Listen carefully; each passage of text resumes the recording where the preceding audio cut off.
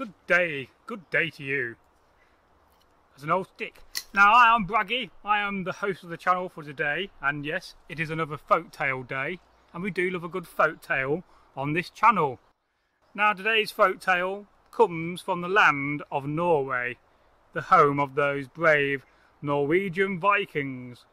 And let's not forget the ladies too from Norway.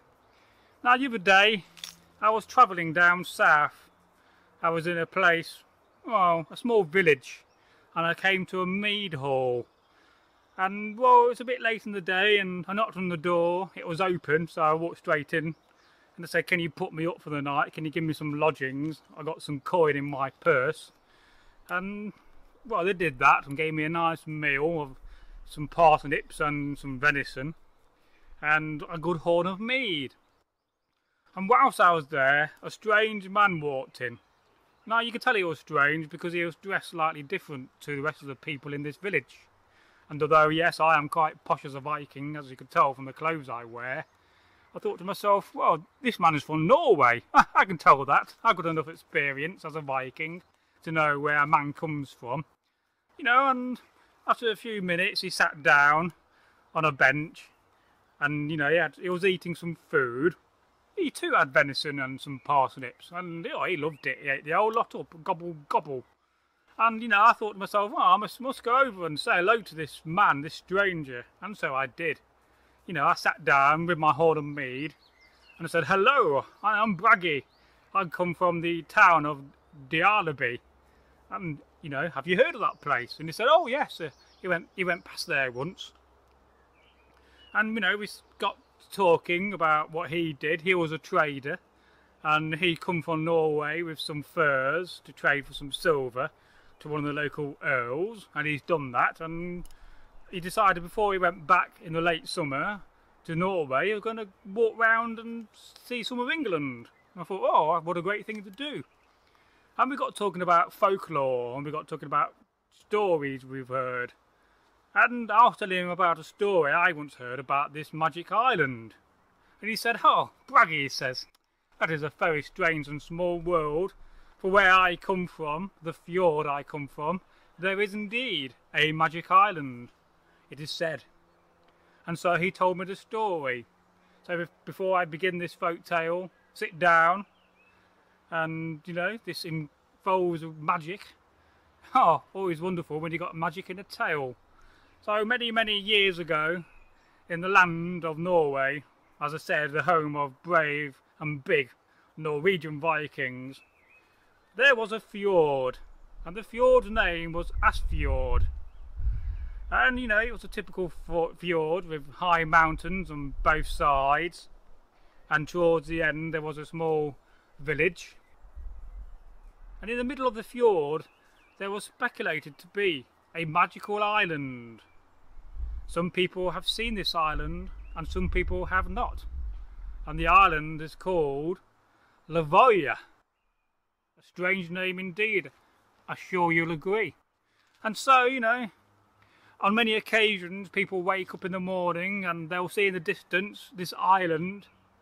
And many a time people have tried to row in their long ships towards the island, but as they get closer, the island sinks and sinks and sinks into the sea until it's seen no more. Some people say it is a long, narrow strip of land with good fertile grass and small hills. Some folk say that it is home, or used to be home, to elven folk, the elvish people. That is another story, and no doubt we'll talk about elves in a future video. Now, you know, some men have tried to go and land on this island. Many men have rowed out and there's long ships, or even a longboat if they're smaller, and again the island disappears under the sea and the waves.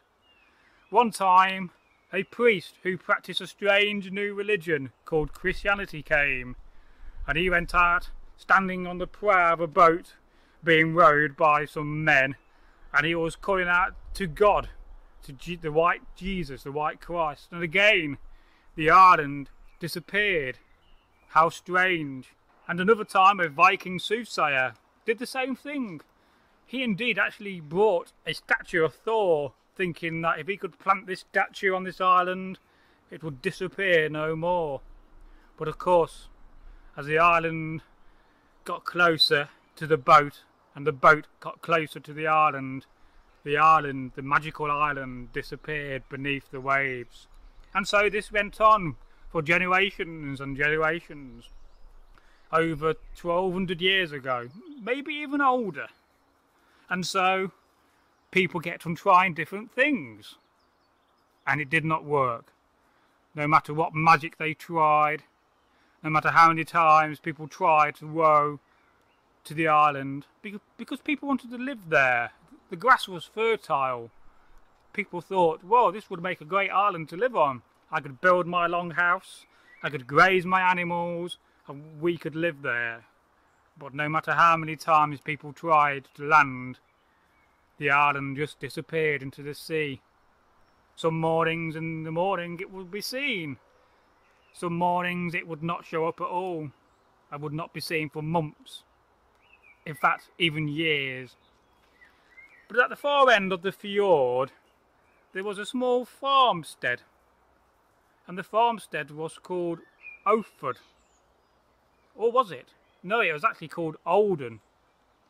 The farm was called the Olden Farm, ran by a man, an old farmer, bald in the head, long in the beard, and he carried sword and shield and spear. And he was a farmer of pigs. He had many pigs, rolled of bacon. And one day, a sow, a mummy pig, a mother pig, she had 7 little piglets. And this farmer used to let his piglets run wild on the land, this farm. You know, the piglets and the pig would know not to go too far. If they went too far, the farmer would go and bring them back. And on this very morning, some say it was a Thursday, Thor's Day, the god of thunder. And of course, in Anglo Saxon culture, we call Thor Thunar, the god of thunder, the god of lightning. Some say it was a Friday, but I think the day is irrelevant. What happened was quite strange. The mother pig, the sow pig, and a piglet decided to take a swim, moving their little legs up and down, and they started to go towards the island. The mother pig was saying, come on little piglets, there must be some wonderful grass on that nice magical island. And so she kept on swimming towards the island. Apparently pigs are very good swimmers. That is something I did not know, and I'm sure you did not know either. And so what do you think happened, folks? Do you think as the pig got closer, the island disappeared and went beneath the waves? No. The island stayed there. The hills and the very, very good land stayed there.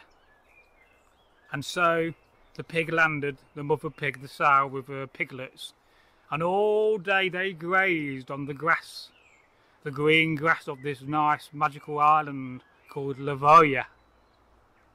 And so it was getting towards dusk, and the pig knew that she had to go back home to the farm. Pigs are very intelligent. She knew where home was, and so she started swimming with the little piglets, moving their legs in the water, and after an hour swimming she got back on the beach to Olden Farm and went to bed for the night with a full tummy of nice grass.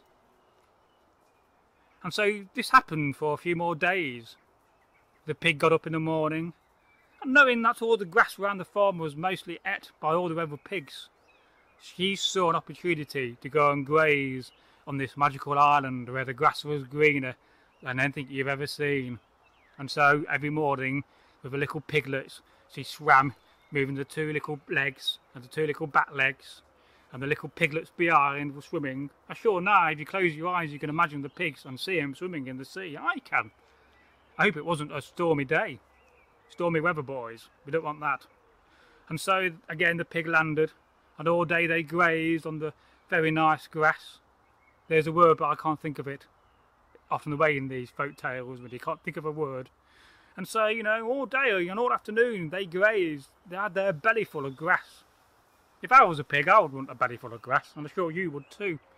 And again, you know, they set back before the sun was setting and they landed on the beach. They went back to bed near the old farmer's house. Now the farmer, he was a wise man. As I said, he was bald, so you know he was old. And he had a beard, a long beard. And he saw that the pigs in the morning were going to the magical island. And he thought to himself, I know a trick. I know something I could do here. Because he remembered being told by his father and his grandfather that iron diffuses magic. And so, as I put my knife away, my seax, he got a collar round the older pig, the sow, the mother pig, and decided to hang a knife in its sheath below the neck of the pig. So when she swam out in the morning, she would take the knife with her. Because iron is magical. You would not believe that, folks, but it is. And so the morning came. The pig thought, what's this hanging around my neck? And the little piglets looked up, thinking that's a strange thing you got round your neck, mother. But, you know, they ignored it. They were pigs. All they knew what to do was to eat. And eat grass. Until the day came when they got butchered and were fed for our dinner. Bacon. And so the pig swam again, with a little pause. And the little pig swam, following the mother. But as soon as she landed on the beach on Lovoya Island, something strange happened. For the iron knife, the seax, diffused and killed off the magic. And from that day, the island has never disappeared and remained there in the bay, in the fjord. Now the farmer, being wise, he realised this had happened, because after all he planned it. He loved a good plan, the old farmer. And, you know, he rowed out on his little longboat. It wasn't a long ship, it was a lot smaller, so they called him a longboat. Perhaps you know different. And he came and he landed on the beach, and he is said to be the first man in the district ever to step foot on Lovoya Island. And he made a claim to a bit of land. He was not a greedy man, for the island was quite vast, and the hills were big, and the green pastures were very, very green and very good for grazing. And so he was the first to settle, and after that many a farmer and many a man and woman came and settled on Lovoya Island. The end of the tale. Now still today people live on that island. It is still very green, and like I say, some folk say that it was once inhabited by the elves, magic folk, folk that can curse you and do strange things, and perhaps that is where the curse of the island came from, how it kept on sinking. Now I do hope you enjoy this story. It does remind me in a slight way of a story about how to trick a troll, when in Sweden people used to see a thing called troll lights, and you may be asking yourself, Bragi, what are troll lights? Well, troll lights are where at night the treasure of trolls can be seen, for trolls are well known for keeping hoards of treasure, often in cauldrons, round metal basins, riveted together out of steel, mild steel. And, you know, people used to go and look for these lights, and it is said that if you walk up to the lights and blink, the light would disappear and flick out, not to be seen again that night, or even for weeks and weeks, or months.